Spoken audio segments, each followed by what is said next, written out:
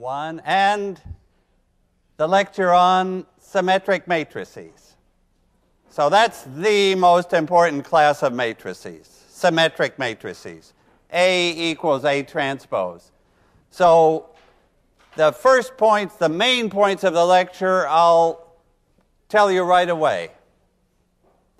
What's special about the eigenvalues? What's special about the eigenvectors? This is the way we now look at a matrix. We want to know about its eigenvalues and eigenvectors. And if we have a special type of matrix, that should tell us something about eigenvalues and eigenvectors. Like Markov matrices, they had an eigenvalue equal 1. Now, symmetric matrices. Can I just tell you right off what the main facts, the two main facts are? The eigenvalues of a symmetric matrix, real. This is a real symmetric matrix. We're talking mostly about real matrices. The eigenvalues are also real. So our examples of rotation matrices where we got eigenvalues that were complex, that won't happen now. For symmetric matrices, the eigenvalues are real, and the eigenvectors are also very special. The eigenvectors are perpendicular, orthogonal. Which do you prefer? I'll say perpendicular. Well, they're both long words. Perpendic. Okay, right. So, you should say why, and I'll at least answer why for case 1. Maybe case 2, the checking that the eigenvectors are perpendicular, I'll leave to the book. But let's just realize what, well, first I have to say, it could happen like for the identity matrix. There's a symmetric matrix. Its eigenvalues are certainly all real. They're all 1 for the identity matrix. What about the eigenvectors? Well, for the identity, every vector is an eigenvector. So how can I say they're perpendicular? What I really mean is this word R should really be written can be chosen. Perpendicular. That is, if we have, it's the usual case. If the eigenvalues are all different, then each eigenvalue has one line of eigenvectors, and those lines are perpendicular here. But if an eigenvalue is repeated, then there's a whole plane of eigenvectors, and all I'm saying is that in that plane, we can choose perpendicular ones. So that's why it's a can be chosen part. This is in the case of a repeated eigenvalue where there's some real substantial freedom. But the typical case is different eigenvalues, all real, one-dimensional eigenvector spaces, eigenspaces, and all perpendicular. So let's just see the conclusion. If we accept those as correct, what happens? And I also mean that there's a full set of them. So that's part of this picture here, that there's a complete set of eigenvectors, perpendicular ones. So having a complete set of eigenvectors means, so normal, so the usual, maybe I put the usual case is that the matrix A we can write in terms of its eigenvalue matrix and its eigenvector matrix this way, right? We can do that in the usual case. But now what's special when the matrix is symmetric? So this is the usual case. And now let me go to the symmetric case.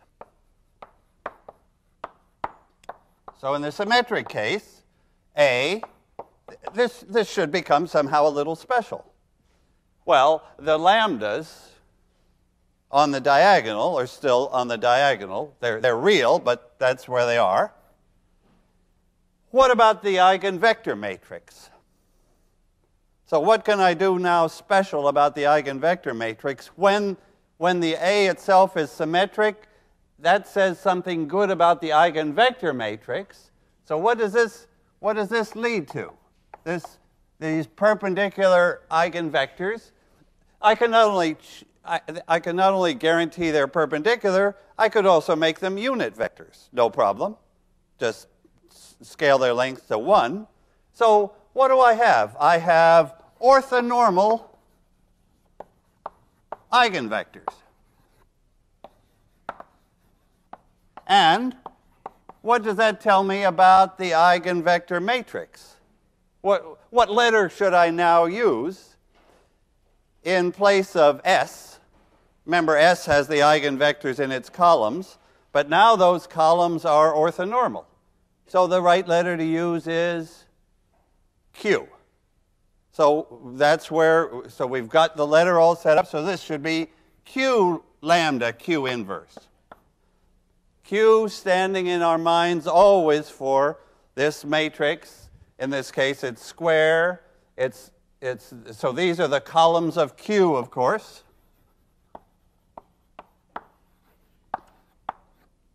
And one more thing.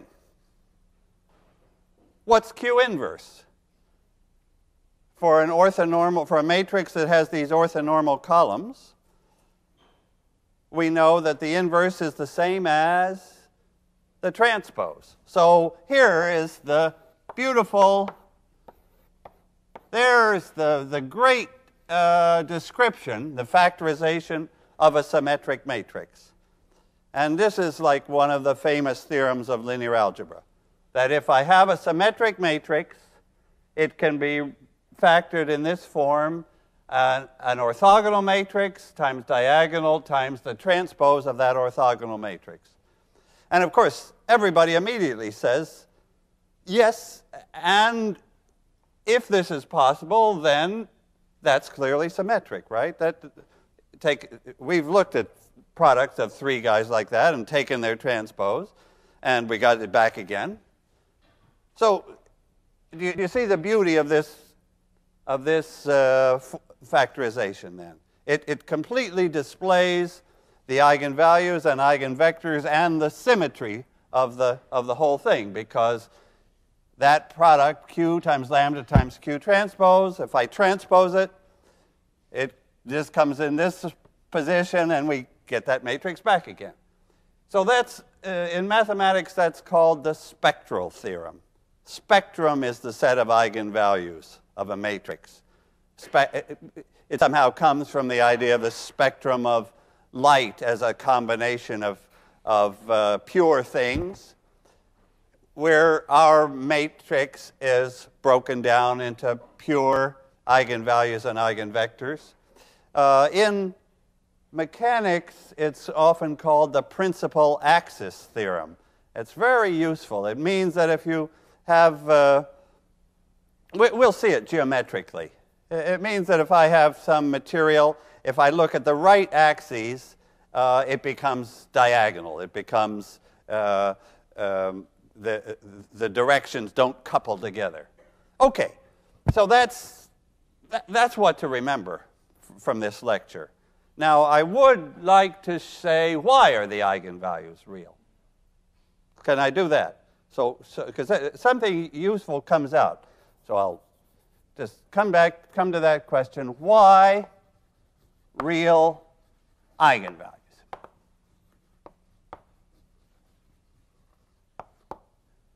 Okay. So I have to start from the only thing we know, ax equal lambda x.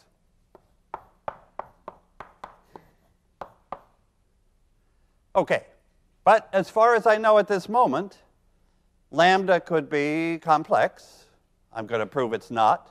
And x could be complex. In fact, for the moment, even a could be.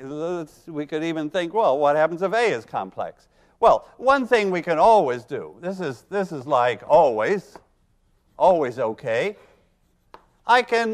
If I have an equation, I can take the complex conjugate of everything That's no, so A conjugate, X conjugate equal lambda conjugate, X conjugate. It just means that everywhere over here that there was an I, then here I changed it to a minus I. You know that step, that conjugate business, that A plus IB, if I conjugate it, it's A minus IB. That's the meaning of conjugate. And products behave right. I can conjugate every factor. So I haven't done anything yet except to say what would be true if X, in any case, even if X and lambda were complex. Of course, we're speaking about real matrices A, so I can take that out. Actually, this already tells me something about real matrices. I haven't used any assumption of A equal A transpose yet. Symmetry is waiting in the wings to be used. This tells me that if a real matrix has an eigenvalue lambda and an eigenvector x, it also has another of its eigenvalues is lambda bar with eigenvector x bar. Real matrices, the eigenvalues come in lambda, lambda bar. The complex eigenvalues come in lambda and lambda bar pairs. But of course, I'm aiming to show that they're not complex at all here by getting symmetry in. So how am I going to use symmetry? I'm going to transpose this equation to x bar transpose A transpose equals x bar transpose lambda bar. That's just a number, so I don't mind where I put that number. This is then again okay. But now I'm ready to use symmetry. I'm ready. So this was all just mechanics. Now comes the moment to say, okay, if the matrix is symmetric, then this A transpose is the same as A. You see, at that moment I used the assumption. Now let me finish the discussion. Here's the way I finish. I look at this original equation, and I take the inner product. I multiply both sides by, maybe I'll do it with this one. I multiply both sides by x bar transpose. X bar transpose A x bar equals lambda bar x bar transpose x bar. Okay, fine. All right. Now, what's the other one? Oh, the other one I'll probably use this guy. Am I happy about this? No, for some reason I'm not. I want to, if I take the inner product of this from the right with x bar, I get x bar transpose A x bar equals x bar transpose lambda bar x bar. I've done something dumb because I've got I haven't learned anything. I've got those two equations are identical. So forgive me for doing such a thing, but I'll look at the book. Okay. So I took the dot product. Yeah, somehow it didn't. I should have taken the dot product of this guy here with, that's what I was going to do. AX equals lambda x bar transpose x, right? Okay, so that's fine. That comes directly from that, multiplying both sides by x bar transpose. But now I'd like to get, why do I have x bars over there? Oh, yes. Forget this. Okay, on this one, right. On this one, I took it like that. I multiply on the right by x. That's the idea. Okay. Now, why am I happier with this situation now? A proof is coming here. Because I compare this guy with this one. And they have the same left-hand side. So they have the same right-hand side. So comparing those two, I'll raise the board to do this comparison.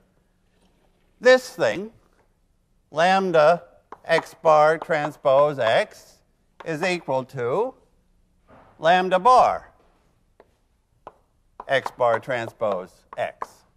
Okay. And the conclusion I'm going to reach, am I on the right track here? The conclusion I'm going to reach is lambda equal lambda bar.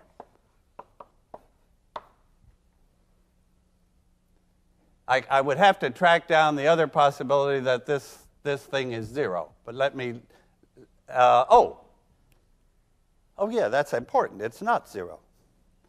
So once I know that this isn't 0, I just cancel it, and I learn that lambda equals lambda bar. And so what?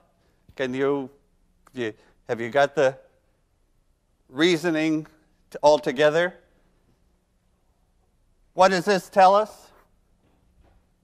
Lambda is an eigenvalue of this symmetric matrix. We've just proved that it equaled lambda bar, so we have just proved that lambda is real, right?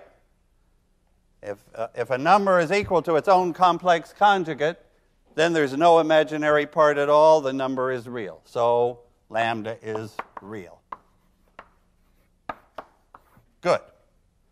Good. Now, but it depended on this little expression, on knowing that that wasn't 0, so that I could cancel it out. So can we just take a second on that one? Because it's an important quantity. X bar transpose x. Okay, now remember, as far as we know, x is complex. So this is, here, x is complex. X has these components, x1, x2, down to xn. And x bar transpose, well, it's transposed and it's conjugated. So that's x1 conjugated, x2 conjugated, up to xn conjugated. I'm really reminding you of crucial facts about complex numbers that are going to come into the next lecture as well as this one. So what can you tell me about that product? I guess what I'm trying to say is, if I had a complex vector, this would be the quantity I would like. This is the quantity I like. I would take the vector times its transpose. Now, what happens usually if I take a vector, x transpose x? I mean, that's a quantity we see all the time, x transpose x. That's the length of x squared, right? That's this positive length squared. It's Pythagoras. It's x1 squared plus x2 squared, and so on. Now, our vector is complex, and you see the effect?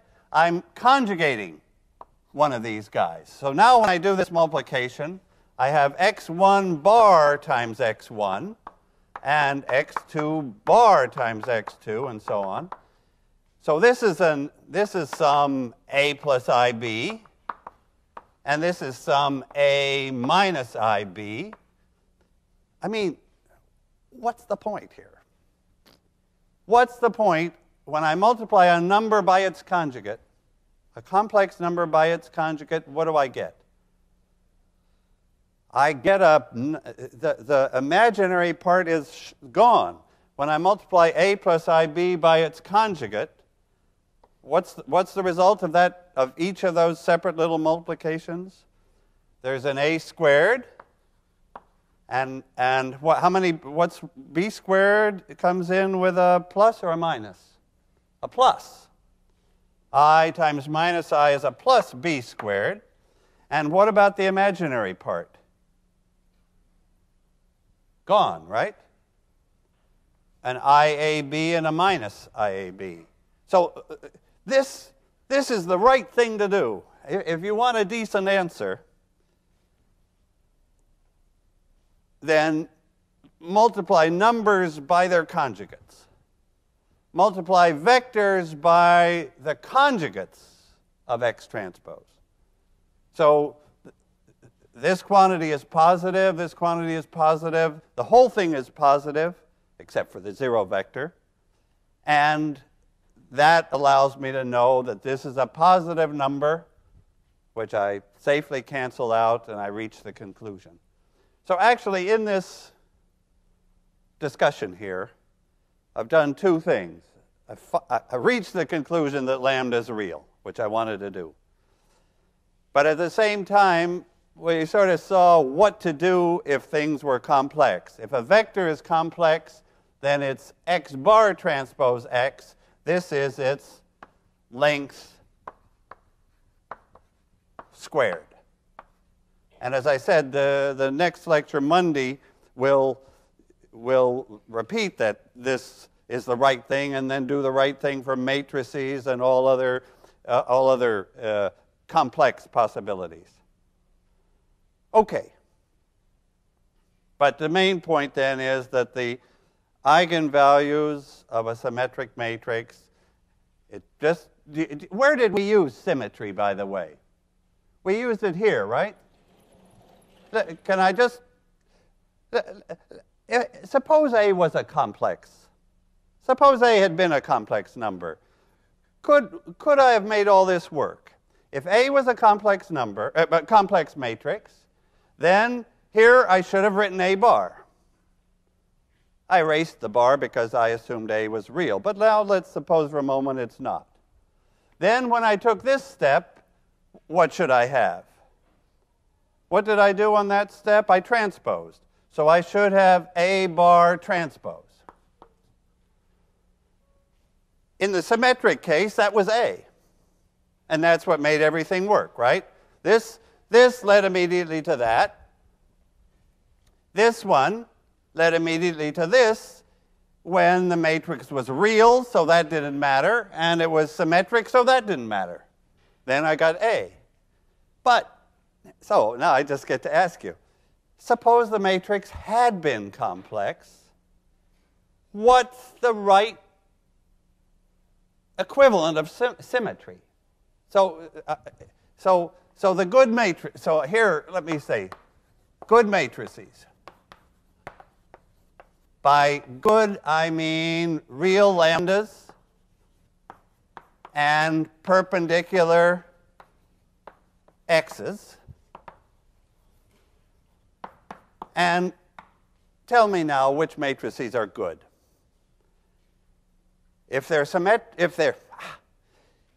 real matrices, the good ones are symmetric, because then everything went through. I'm saying now what's good. These are the good matrices. They have real eigenvalues, perpendicular eigenvectors. Good means A equal A transpose, if real. Then that was what our proof worked. But if A is complex, our proof will still work provided A bar transpose is A. Do you see what I'm saying? I'm saying if we have complex matrices and we want to say, are they as good as symmetric matrices? Then we should not only transpose the thing, but conjugate it. Those are good matrices. And of course, the most important case is when they're real, this part doesn't matter, and I just have A equal A transpose symmetric. I'll just repeat that. The good matrices, if complex, are these. If real, that doesn't make any difference, so I'm just saying symmetric. And of course, 99% of examples and applications, the matrices are real, and we don't have that, and then symmetric is the key property. Okay. So that's these main facts, and now let me just, so that's this x bar transpose x. Okay. So I'll just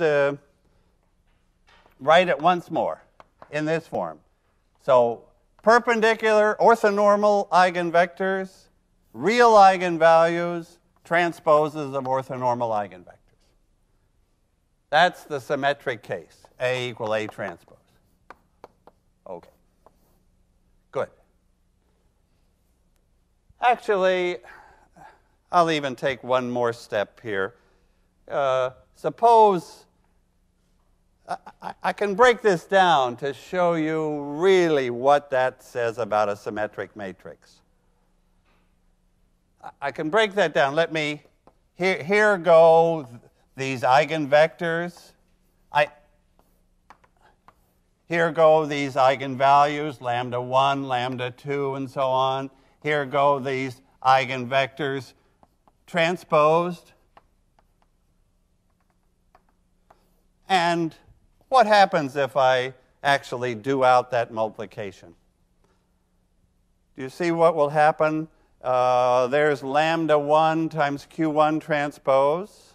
So the first row here is just lambda 1 q1 transpose. If I multiply column times row, you remember I could do that? When I multiply matrices, I can multiply columns times rows. So when I do that, I get lambda 1 and then the column and then the row, and then lambda 2 and the column and the row.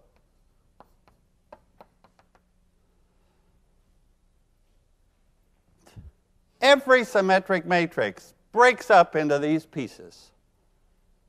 So these pieces have real lambdas, and they have these orthonormal eigenvectors. And maybe you even could tell me what kind of a matrix have I got there. Suppose I take a unit vector times its transpose. So column times row, I'm getting a matrix. That's a matrix with a special name. What kind of a matrix is it? We've seen those matrices now in chapter 4. It's A transpose with a unit vector, so I don't have to divide by A transpose A. That matrix is a projection matrix. That's a projection matrix. It's symmetric, and if I square it, there'll be a Q1 transpose Q1, which is 1. So I'll get that matrix back again. Every symmetric matrix, every symmetric matrix is a combination of mutually perpendicular, so perpendicular projection matrices. Projection matrices. Okay. That's another way that people like to think of the spectral theorem, that every symmetric matrix can be broken up that way. I guess at this moment, first I haven't done an example. I could create a symmetric matrix, check that find its eigenvalues, they would come out real, find its eigenvectors, they would come out perpendicular, and you would see it in numbers, but maybe I'll leave it here for the moment in letters. Oh, maybe I will do it with numbers for this reason, because there's one more remarkable fact. Can I just put this further great fact about symmetric matrices on the board? When I have symmetric matrices, I know their eigenvalues are real. So then I can get interested in the question, are they positive or negative? And you remember why that's important. For differential equations, that decides between instability and stability. So after I know they're real, then the next question is, are they positive, are they negative?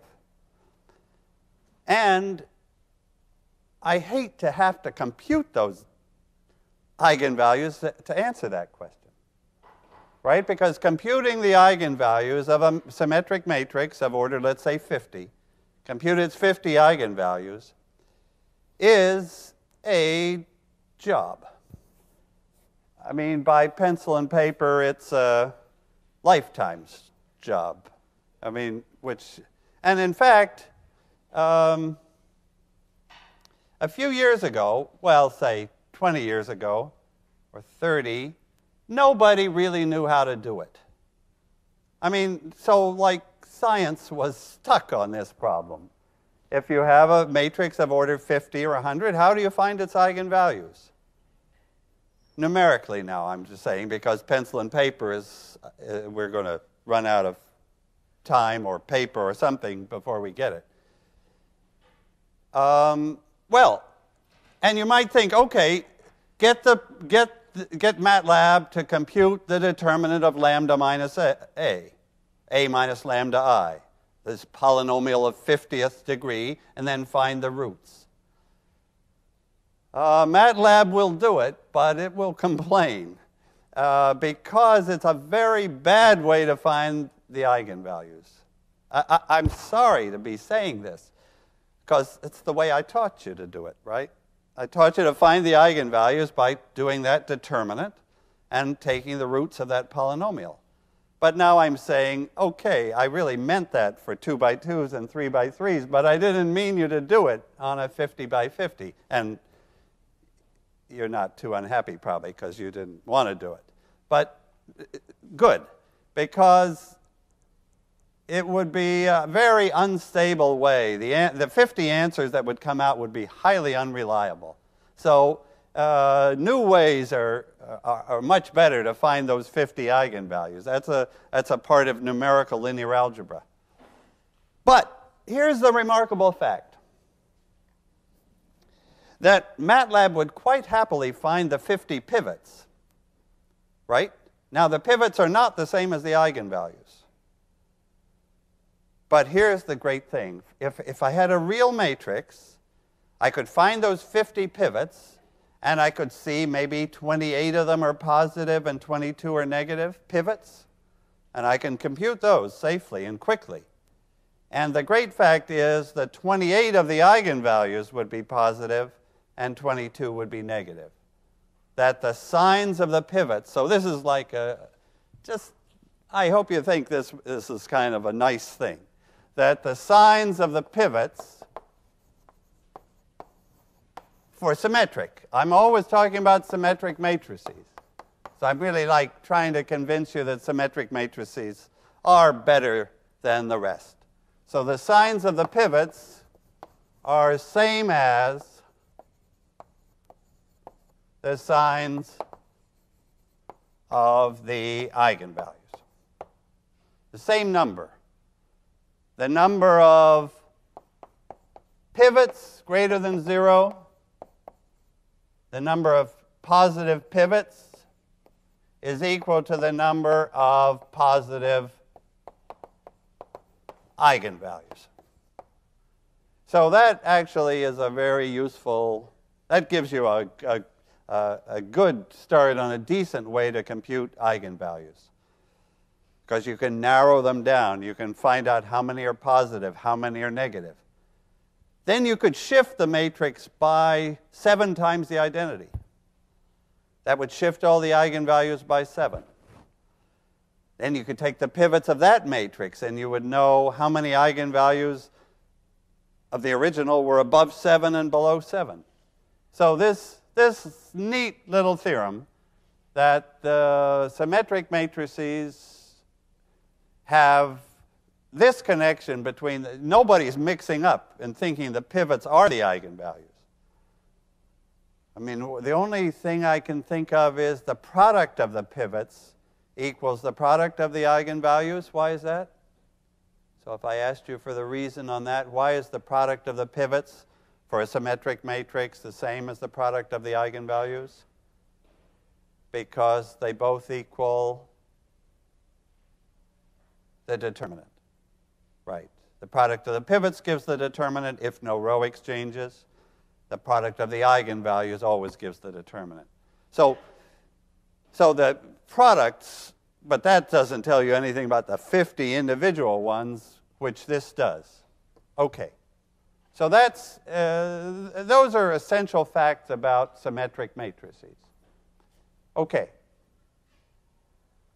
Now, I said in the lecture description that I would take the last minutes to start on positive definite matrices, because we're right there. We're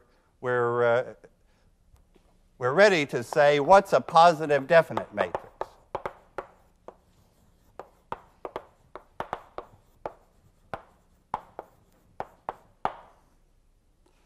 It's symmetric, first of all. Always I will mean symmetric. So this is the next section of the book. It's about this. If symmetric matrices are good, which is like the point of my lecture so far, then positive definite matrices are a subclass that are excellent. Okay, just the greatest. Okay. So what are they? They're matrices, they're symmetric matrices, so all their eigenvalues are real. You can guess what they are. These are symmetric matrices with all the eigenvalues are, okay, tell me what to write. What? Well, it's hinted, of course, by the name for these things. All the eigenvalues are positive. Okay. Tell me about the pivots. We can check the eigenvalues or we can check the pivots. All the pivots are what?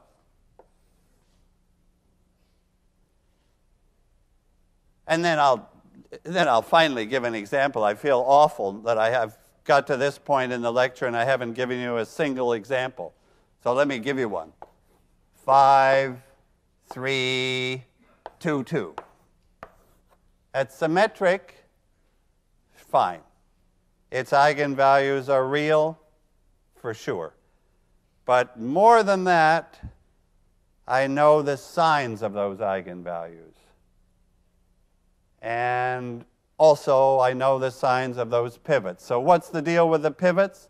If the eigenvalues are all positive, and if this little fact is true that the pivots and eigenvalues have the same signs, then this must be true. All the pivots are positive. And that's the good way to test. This is the good test because what are the pivots for that matrix? The pivots for that matrix are 5. So pivots are 5. And what's the second pivot? Have we noticed the formula for the second pivot in a matrix? It doesn't necessarily, it may come out a fraction for sure. But what is that fraction? Can you tell me? Well, here. The product of the pivots is the determinant. What's the determinant of this matrix? 11. So the second pivot must be 11 over 5, so that the product is 11. They're both positive.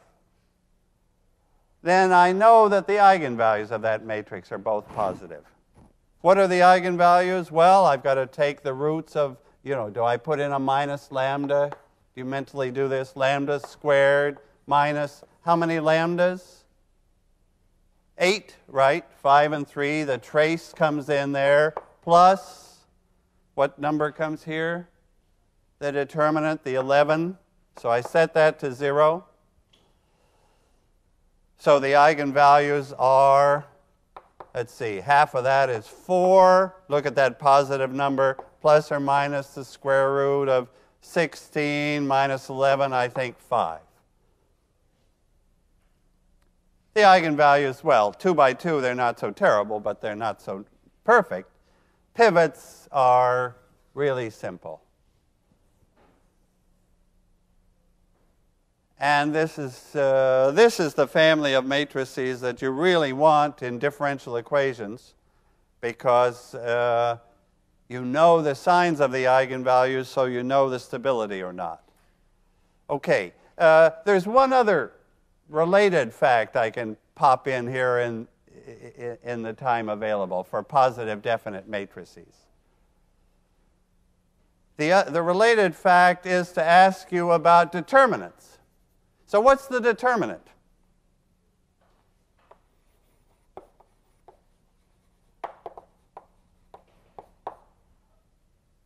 What can you tell me if remember, positive definite means all eigenvalues are positive, all pivots are positive. So what can you tell me about the determinant?